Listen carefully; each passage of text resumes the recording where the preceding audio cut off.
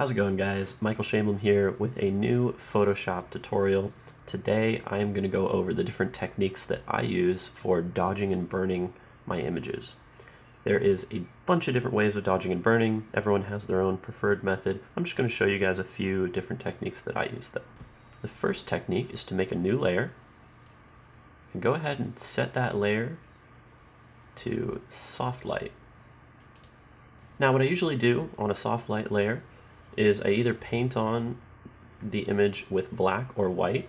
If I want to decrease the overall brightness of that area, I'll paint on with black, and that'll just burn the image or make it darker. If I want to increase the brightness, I'll paint on the image with white, and that's dodging the image. And there's a few different techniques you can do with this method. Let's say you wanted to just vignette the image, make a little bit more of the point of focus kind of in the middle of the image. What you could do is you could take the color black and use a big soft brush at a very low opacity. Now the reason we're doing a low opacity is if I use 100% opacity and I brush on this image, we're brushing in way too much darkness and it looks really unnatural. So if we use a really small opacity and then we just brush in multiple times, and I'm just kind of clicking and holding down. You can do this on a mouse if you would like, if you don't have a tablet pen, but if you do have a tablet pen, I highly recommend doing all your dodging and burning, and just in general most of your photo editing with a tablet pen. It's really going to help out. So right now we're just kind of burning in this top area. You can burn in some of the edges.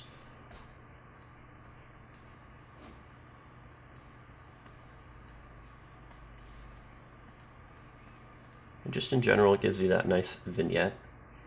Now we could go in with white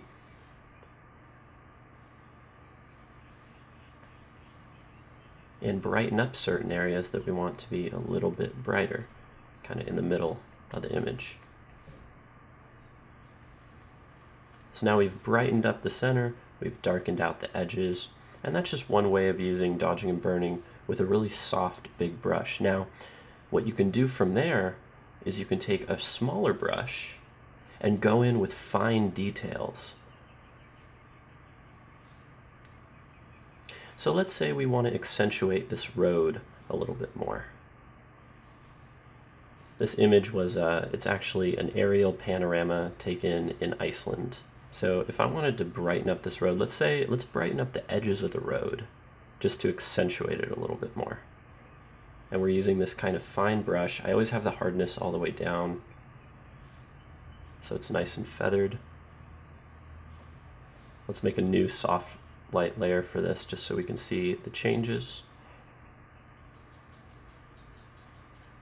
And I'm just brushing, clicking, brushing, clicking, brushing, doing it multiple times.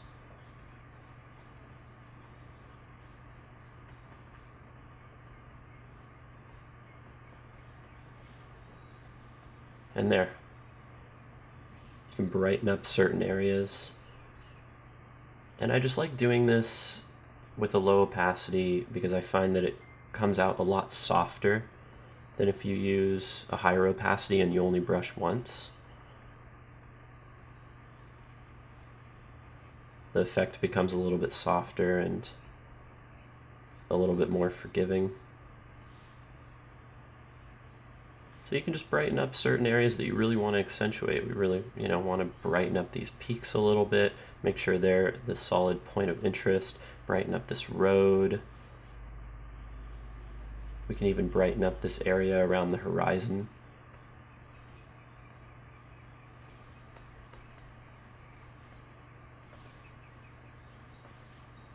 Kind of give it that nice glowy look.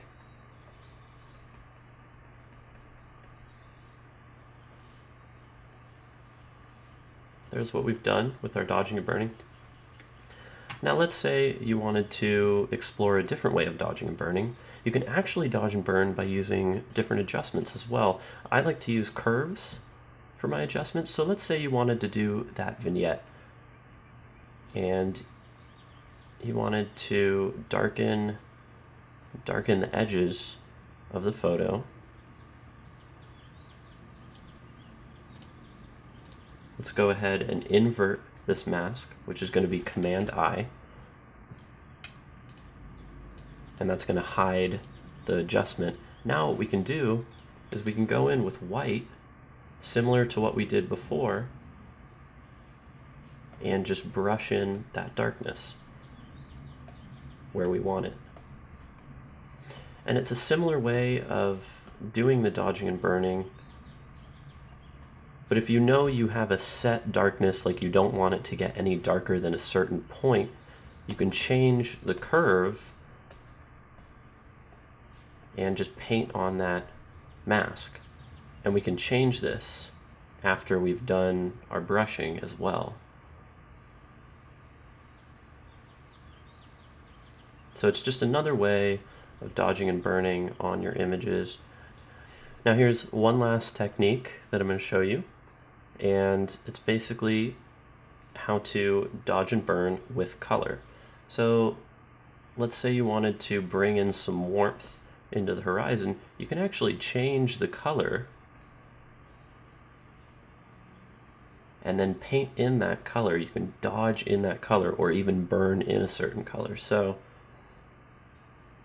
make sure we're at a low opacity, soft brush, and let's just paint on that horizon.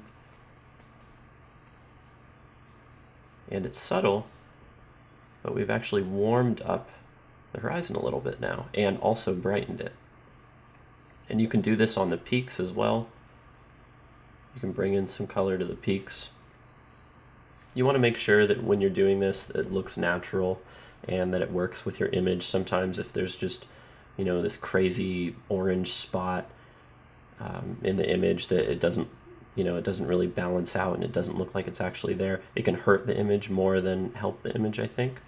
But adding color is nice sometimes depending on what you're trying to do. So those are my different techniques for dodging and burning.